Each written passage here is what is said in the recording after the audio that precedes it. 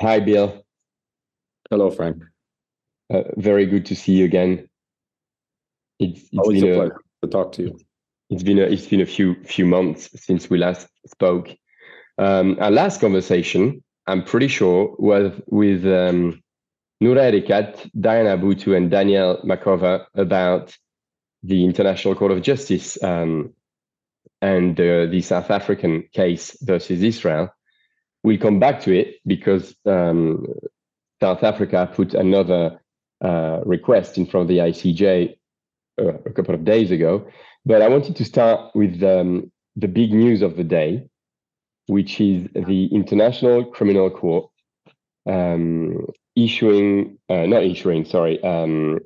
seeking an arrest warrant against Benjamin Netanyahu, Prime Minister of Israel, and Galant, the Defense Minister of Israel, as well as three Hamas leaders. Mhm. Before we get into details, I wanted to ask you how significant, in your opinion, is this? Because we have, in the sort of pro-justice, pro-Palestine movement, been waiting for the ICC to finally make a stand or make the right decision when it comes to Palestine, but we felt it was never going to come. So, how significant is this announcement by Karim Khan? Well, Frank, I don't know. You must remember this now, how many years ago? 13, 14 years ago, when I made a public call for an arrest warrant for Benjamin Netanyahu. And I got in a bit of trouble for doing that. But so it's quite gratifying to see that we're getting very close to that actually happening. Um, it was very frustrating, the fact that Karim Khan not only waited a long time to move on the Palestine issue, but it was clear from people who were close to the court and from feedback that human rights activists were getting about the work of the court on Palestine that he was not really very enthusiastic about pursuing the issue, and that he was much more devoted to investigating Ukraine. And of course, he was also, arguably being influenced by the fact that wealthy Western governments were providing him with resources for Ukraine that they were not providing him for Palestine. And this is just something, it's a feature of the ICC system that they allow for voluntary contributions from states. And that means that wealthy states, essentially European, Western states, will give money to distort the orientation of the prosecutor, whereas the states of the global south, well, they don't have a lot of money to give. They can't influence the prosecutor with resources because they're lacking them. So there are, we can be analyzing what was going on in the office of the prosecutor and Karim Khan for the last 2-3 years. But let's be optimistic, and let's talk about the fact that finally something has happened, and it's quite dramatic. And he has also gone out of his way to demonstrate the support for it. So today there were two features of his announcement that I think are significant. The first is when he made the announcement, he was flanked by two, I want to call them deputies, but they're not technically his deputies. The statute calls for deputy prosecutors, and there are two deputy prosecutors who've been elected by the Assembly of States parties. But he was not flanked by his deputies. He was flanked by the two people he's brought into the court to handle his investigations. One of them, an American prosecutor with a military background, and the other, a British prosecutor, also with a military background. So he brought in two military prosecutors from two of the most loyal friends of Israel. And they stood with him side by side while he announced that he was asking for an arrest warrant for Benjamin Netanyahu.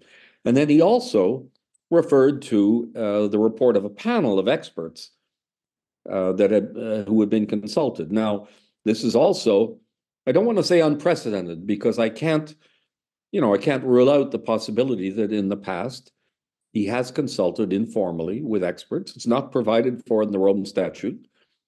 but he may have done this, but he's never done it publicly. No prosecutor, his two predecessors, never did either of the two predecessors ever describe a process of consultation, to my knowledge. This is the first time it's happened.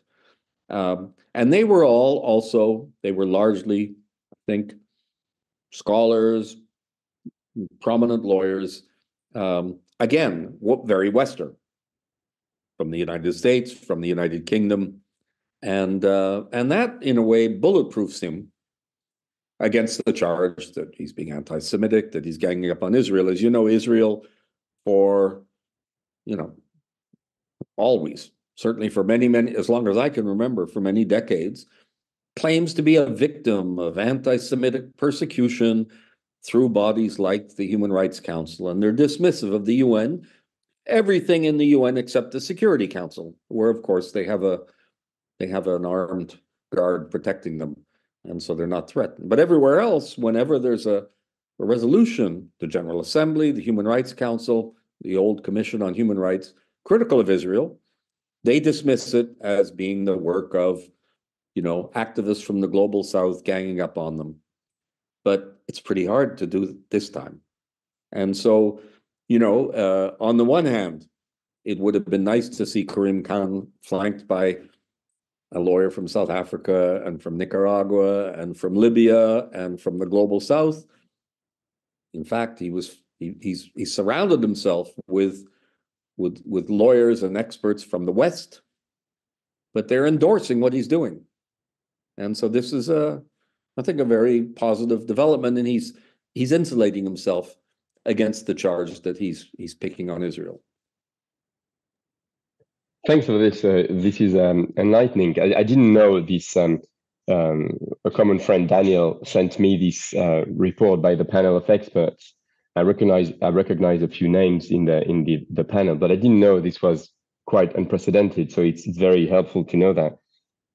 Before people don't understand how the ICC works, what are the next steps? So Karim Khan has now asked, so he's seeking an arrest warrant against 5 people so far. What are the next steps before the arrest warrant is actually given, in a way? Okay, so he goes before the pretrial chamber, three judges. The president of the chamber is a Romanian judge, recently elected. She was formerly a member of the European Court of Human Rights, and she has two other judges. It's a feminine chamber. One of them is Mexican, and the other is from Benin in Africa. And they will have to rule. 2 out of 3 have to vote. You can have a dissenter on whether to issue the arrest warrants. One issue that they may address is whether or not Palestine is legitimately a state party to the Rome Statute. That's an issue that was already considered by another pretrial chamber some years ago, and the pretrial chamber voted by 2 votes to 1 to recognize the legitimacy of Palestine's ratification or accession to the Rome Statute. But the new pretrial chamber is not bound by this, so in theory they could review this. But I think, given the volume of support from this informal advisory committee, I think it would be very astounding if they were to take a different view. I think that's very unlikely, and so the next step will be they'll issue an arrest warrant, and then really nothing happens until the people are brought into custody, in theory. And that may take some time. It may never happen. One thing that the prosecutor is experimenting with is a kind of a preliminary hearing called a confirmation hearing that can take place in the absence of the accused. And this is something that is provided for by the Rome Statute, but has never been used before. The prosecutor, Karim Khan, has indicated that he would like to do this, and he's actually scheduled such a hearing in the case of Joseph Kony in Uganda, against whom an arrest warrant was issued 20 years ago, and he's never been apprehended. So they're going to have a hearing. And so I think it's quite possible that the prosecutor will do more of these hearings, assuming that this one works. It's scheduled for October, I think, of this year. And so it's possible that they'd have that. Otherwise, we may wait for him to be brought into custody. He's now the third head of government to be charged by the court. We had Bashir, Omar al-Bashir of Sudan, who was charged in 2009, and he's still out there. He's no longer in power, but he hasn't been brought to The Hague. We have Putin, who was charged a year ago and who was just reelected. It's unlikely he'll be brought to The Hague in the foreseeable future. And now, quite likely, Benjamin Netanyahu. So it's an amazing development. Thanks, Bill. And how does, so first, how long do you think it's going to take the chamber to come back with a decision? And secondly, how does it work in practice? Is it because Israel is not a signatory of the Rome Statute, the US isn't either, Russia isn't either, but is it a fact of Netanyahu can only be arrested if he gets on a plane and lands in France, London, or any country that is actually signatory to the Rome Statute? Or is it a fact when the arrest warrant is issued that the ICC has the power to actually go to Israel and arrest him? How does it work in practice? Well, in practice, we're still dealing with sovereign states that control their borders. So the ICC is not going to send anybody to Israel, and if they do, they're going to be stopped at the airport. So it won't happen that way. In principle, if Netanyahu and Galant are charged and they travel outside of Israel and go to a country that's a state party, that state party will be under an obligation to arrest them. Now, I don't think Netanyahu and Galant are going to go to Qatar or to Libya or to South Africa, but they might go to Europe. They might go to the United States. If they go to Europe, they're essentially dealing with all the states in Europe are states parties to the Rome Statute. They'll be under a legal obligation to arrest them. So he won't go there. People speculate on whether they would comply with such an order. I think they will, but they're likely to tell Netanyahu, don't come here. They're not going to, they won't wait to see him just show up at the airport. He'll check ahead of time and they'll say, sorry, you can't come here. But there are places he can come, and so he'll have no trouble flying to the United States, I would think, and the United States is under no obligation. Of course, the United States is, they're big hypocrites because Biden praised the arrest warrant issued against Putin. So they like the ICC when the ICC goes after their enemies. When it goes after their friends, they condemn it and talk about it being instrumentalized, politicized, and all of this. But yeah, he'll be safe going to the United States, I suppose. But I think he's likely to stay home, and I think Galant is as well. And that's, again, very interesting. We've already heard from the US, Biden called the move outrageous.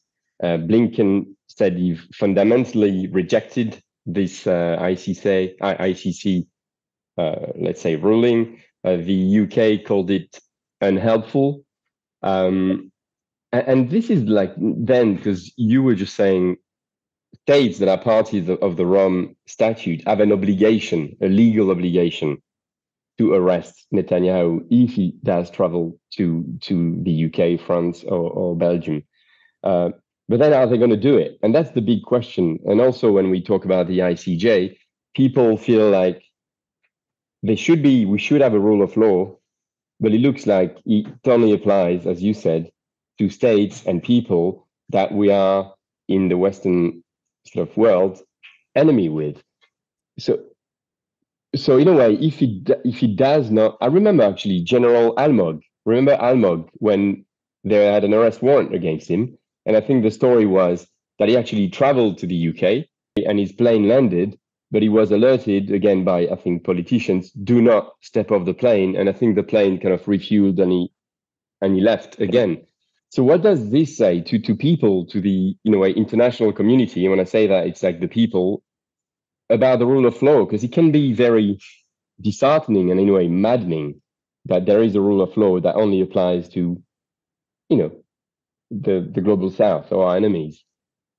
Well, yes, this is what we're seeing in the last few years. Is this? I think it's quite marvelous, personally, because we're exposing the hypocrisy, and we're using international law as a tool that can be used by the states of the global South to demonstrate that, they're saying, well, because it's the states of the North, the ICC is very largely a European creation. I mean, it has support from elsewhere in the world, but it's very European. I don't want to call it an EU court. Actually, in recent years, it looked more like a NATO court than an EU court. But the fact is, we heard Biden talking about praising the ICC for charging Putin. Well, the British, they shouldn't be saying such things. They're members of the court. They're supporters of the court. They pretty much always had a British judge on the court amongst the 18 judges of the court. And when you have a court that operates independently, you have to respect that. You can't just dismiss it and condemn it. And what we have today is an indication of a court that's behaving in an objective, balanced way. And of course, it bothers these hypocrites in London and in New York and in Washington and New York. Well, they're going to have to live with that. That's the result. On the one hand, they've always loved international justice. Take the British; they've always loved the International Court of Justice as well. They've used it in the past.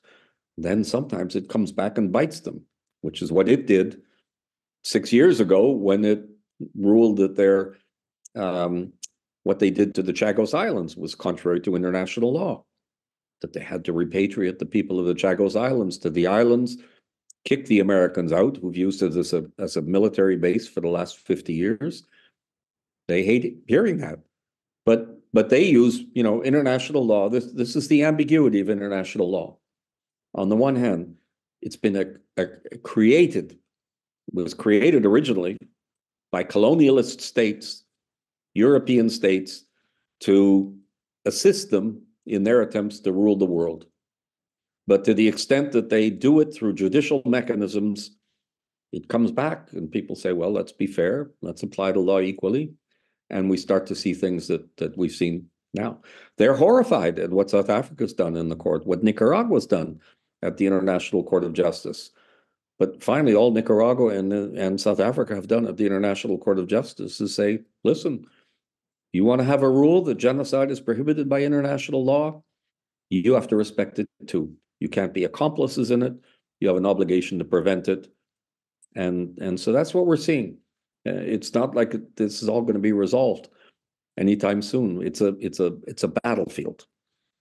But today was a positive. Today was a minor victory on the battlefield. A quick last question on the ICC. There's been two critiques that I've heard from the Palestinians. One is of both sidism, or you're also citing Hamas leaders, and the other one is that there's only Netanyahu and Galant. There should have been a lot more people, in the sort of arrest warrant. What would you respond to these two claims? On your second point, of course, the prosecutors left open the idea that there would be more. I have no doubt that we're dealing with a prosecutor who is doing this, maybe reluctantly is too strong a word, but he certainly hasn't shown any enthusiasm for going after the Israeli leaders, but he's doing it. He's compelled by circumstances. He can't not do it without totally destroying his credibility globally. But it's not as if he's done this step with huge enthusiasm. And so we'll see. There are other leaders. We'll see what happens. We'll see how that plays out. The other part, what you called the two, did you say two-sidism or one-sidism? The idea that both. I read this today. Both sidism. Yeah. I mean, it's always been an issue of international justice, this idea that, do you prosecute one side or do you prosecute both? And the answer has always been you can't compare both sides. That's why we go after one side and not the other, because they're not comparable. But there are always objections, frankly, even when you go after both sides. It's not as if the both sides are happy with what happened today. They're all saying you should have gone after the other side and not us. It's a strategic move by Karim Khan to do both at the same time, and maybe it will enhance the effectiveness.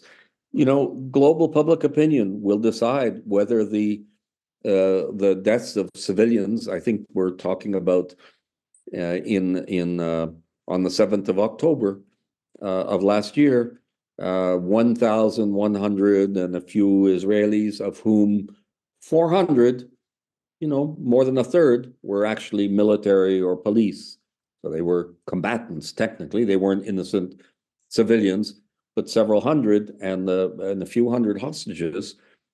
How to balance that with 35,000 deaths and huge numbers also of Palestinians who are maimed, children who've had their limbs amputated. We can weigh those as well. We can weigh that. Global public opinion will do it. We still don't know. We don't know the truth. We don't know all the facts about what happened on the 7th of October. It's not without significance that the prosecutor has charged Hamas with crimes of sexual assault vis-a-vis the hostages, but there's no charge with regard to the 7th of October. And this is something that's been presented by Israel as being a mass rape. And there's new information that suggests that this is greatly exaggerated. And you would think that if there was serious evidence that actually we'd see charges of it, and we don't. So maybe out of all of this, we're going to get a more accurate picture than what essentially Israeli propaganda has given us of what happened on the 7th of October. I don't want to sound as if I'm dismissing some of the violence that took place on the 7th of October, but a lot of the description of it, and I still see it. I saw it. Aryeh Nair, the former head of Human Rights Watch, wrote a piece in the New York Review of Books that came out the current issue. I just received it, where he says he's ready to use the term genocide to describe what Israel is doing in Gaza, but he uses some talk about an adjective to describe the events of the 7th of October. I find a lot of these descriptions horrific, and everything there's a tinge of racism in it. It's the idea that Arabs fighting are breaking all the rules, whereas Israelis are just committing ordinary war crimes with a little, and people don't use these terms horrific in the same way. So I'm waiting to, I have an open mind on this. I want to get to the truth. And one of the things that happens when they have to present evidence before judges is give us the real evidence. So we'll see what Karim Khan has. I think the whole world knows about starvation, for example, because Galant was he's the man at the very beginning who said, we're going to starve them. And they're starving now. So he's being charged with it. So this is justice. Okay. So before we go, I want to go back quickly on the ICJ. So South Africa went back to the court and asked the court for more measures, mainly because all the measures they've asked for in January, February were not respected, and actually quite the contrary. They were completely dismissed, and Israel, in a way, pretty much bragged about doing completely the opposite of respecting these measures, which involved getting immediate access to humanitarian aid. We've seen what happened with that. So now, the South African team went back to the ICJ, gave another incredible presentation. Israel responded the day after, and once again, in my opinion, made a mockery of the court, didn't give any legal argument, just threw more propaganda, said stuff like, Israel takes extraordinary measures to protect civilians, which is so, it's in a way it's laughable, but it's also so infuriating, because it's parallel worlds, and they know they're not taking measures to protect civilians. But if I understand correctly, now the South African team is asking for a ceasefire, like a cessation of not hostilities. I think it's a cessation of the armed aggression on Rafah. The court is supposed to come back quite soon about this, maybe towards the end of the week. What's your, in a way, prognostic from friends, other friends, telling me that they think the court's going to come back with a call for a ceasefire, but it might be very close in terms of the judges. So what's your prognostic? And then finally, the next step, I guess, would be to go back to the UN Security Council for a resolution if they ask for a ceasefire. And what's the likelihood of such a resolution passing, which means without a US veto or something? Frank, I can't predict these things. I'm not a fortune teller. I realize there were arguments on both sides. Let me just say about what's happening in the South African case is that actually, as you said, Israel didn't respect the previous orders from the court.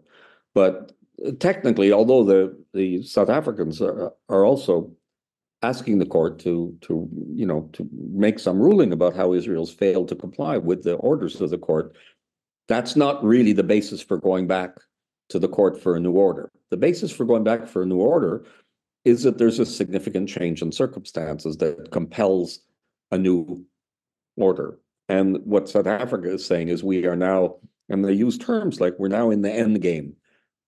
We're now at the end of this. They've driven the Palestinians in Gaza into the south. They've cornered them. And now they're telling them to move because they're going to destroy the last place where there are hospitals, where they're capable of living. So this is really, really dire. But how the court will respond, I can't predict. But the court treated this as a matter of great urgency. They convened it within a few days, and I think they appreciate the gravity of it. Maybe if I could say, because I think we're just about at the end here, but if I could just add a point, that something that is missing in the debate and missing in the submissions by the prosecutor today is the West Bank. And this is important.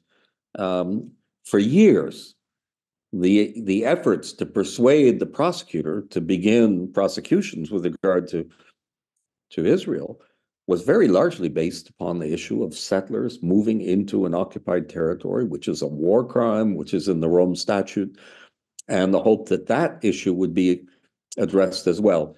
Of course, the situation is dire in Gaza, and maybe it sounds, like a distraction to talk about the West Bank as well. We're talking about famine in Gaza. It's a nightmarish, horrible situation. But we shouldn't lose sight either of the West Bank, and the prosecutor should be issuing charges as well with regard to the whole policy of the settlers and the settlements and all of this, which is also in terms of the long-term survival of the Palestinian people is decisive as well. It's part of the whole genocide debate. Israel's policy is not about destroying Gaza, but leaving the West Bank alone. It's about an Israel that goes from the river to the sea. Thanks, Bill. Yeah, this is a crucial point, and I'm so glad you addressed it. But I guess today we'll take what we can take. It's a small victory, but I guess I don't know if it's a small victory. Yeah, I don't know if it's a victory yet, but it's for people that have been involved on the issue for many years. It seems like quite a groundbreaking breakthrough in a way. So let's see what's going to happen in the next few weeks. Yeah, how long do you think the court, like the chamber, is going to take to come back with a decision? Is it? Yeah. Well, I would think that we're talking about a matter of weeks. I think it's probably a matter of weeks, but it could take longer. It depends how quickly they work and how much material they have to examine. It shouldn't take too long. Sometimes they move very quickly, and sometimes they take a long, long time.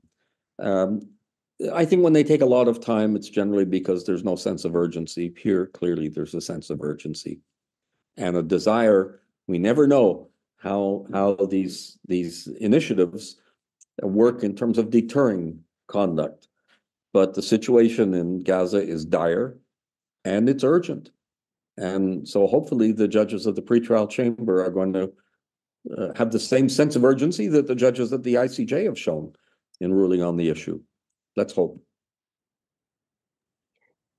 Thanks a million, Bill. Thanks again. Nice to talk to you. Thanks, Bill. Bye-bye.